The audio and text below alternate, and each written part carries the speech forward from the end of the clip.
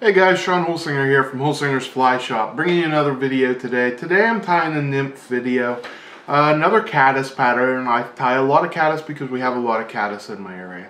I'm always, I have like 300 YouTube videos out there now on fly tying, so I'm constantly searching for new content on the internet. And this is one of those flies that I found. This is the rock candy caddis, and I'm not sure who tied it originally. I just saw a picture. I just googled a caddis fly and I saw this one and I thought, man, that's a great looking pattern. I didn't really do any research on it, sorry, as to who invented it or anything like that. I just thought, man, it's a great looking pattern. I'm going to tie some for myself and I may as well share the video with you. You know, I can look at a fly and pretty much judge what I need for it, and it's probably not what the original pattern called for, but it looks exactly the same. And I'm sure it's going to fish the same. It looks great. So here it is in the vise, guys. I suggest that I'm going to show you a picture of it and then the material is to tie it, I should say. But mess around, try things like that. Look at the videos or look at pictures on the websites of different flies. Figure out what it is. That's part of the fun for me, is trying to figure out what flies are, how to tie them with, you know, on my own. That's how I learned. That's how I become a better tyer. So mess around like that. It's a lot of fun and it makes you a better tyer. So like I said, here's the picture of the material list to tie it.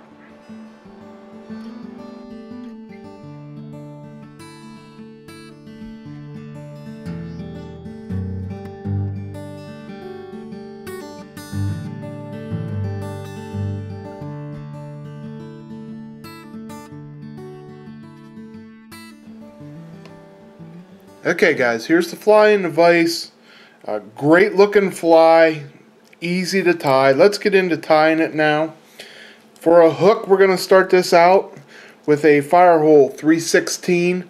This is a nice nymph emerger hook. It's got a nice curve to it. Great for a caddis pattern. So it's a Firehole 316. This is a size 12, which isn't overly big. The bead on it is a 3mm Firehole black nickel bead. And just push that up the front. The first thing then we're going to put on is some thread. For thread, we're going to use 140 denier fluorescent yellow. And this is going to be an underbody here. The thread that's going to be on top is a body quill thread, which is real nice, but it's really hard to work with. It breaks easily. I don't want to build up a lot with it. I'll build up with something else and come in and finish with this. So now we got this on. We're going to put a piece of flex floss on, and this is going to be our ribbing. The flex floss is olive color. I'm just going to pull one off of my strand here, and we're going to tie it down right up by the bead. So trim that off, and then we're going to tie it right behind the bead. Oops, popped out there. And then I'm going to stretch it, and I'm going to pull it real tight and wind it back around the bend of the curve. Okay, once I get it back there where I want it, I'm just going to cover this up, and I'm going to build a taper with this thread. It's easier to build it up with this thread than it is your body quill, because the body quill just isn't as strong and it'll break easier. But it's a nice color. That's the thing I like about the body quill, is the color of it. It works for this fly real great. Once I got that nice and built up there, I'm just going to half hitch it off. And then I'm going to come in with my body quill.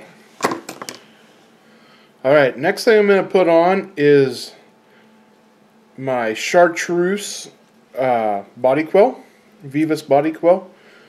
And you want to watch how hard you pull on this stuff. It's pretty light and fragile. I guess that's the word you would use with thread. If you pull too hard, you're gonna break it. And so what I'm going to do is I just want to cover up the whole entire thread with this, the whole entire thread underbody with this, and change the color on it to this body quill color, which is just a different color green, but it's more of an insect color than the Chartreuse, but it's still bright and flashy enough. So there we go, we got that all covered up. Now I'm going to come up here And you could either whip finish, tie it off with your thread. You can even do a half hitch here. So whoops. Let's do a quick whip finish. I just half hitched the eye there. We don't want that. There we go. Okay, that's good. Now we're going to put our other thread back on to finish the fly off. So we're just going to make a couple wraps there with our chartreuse, fluorescent chartreuse thread. Cut the tag off, and now we're going to rib this fly. And I'm going to pull real tight on it and make like one wrap before I hit the body here. And then I'm just going to space this out nice and even. Give nice wraps up through here. Make a nice segmented body, and that thing looks awesome. So we're going to tie this off. About 3 good tight wraps there. We'll trim that. Then the last thing I like to do is use a little SLF Squirrel Dub here. I like the black color for this, and it matches that black nickel bead real well. But I do not use very much, and I'm talking a very minimal amount, okay? And we're just going to set that aside for a second. I'm going to take my bodkin and I'm just going to rub the thread here to spread it out. And then I'm going to stick my needle down in between the thread and split the thread. So you can see the 2 split threads there. There you can see it better. And I'm just going to slide that little bit of dubbing in between, close it up,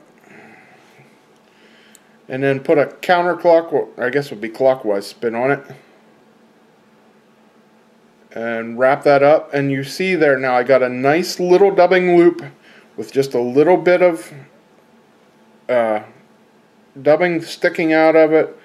Works perfect right there. And then I'm going to make 2 small whip finishes. I usually make about a 3-wrap whip finish and then another 3-wrap whip finish, and that gives me a nice little hot spot color but not overpowering. So there you can see. That looks very nice, and it was very easy to tie. So there's your rock candy caddis. That's an easy one to tie, and it looks super great.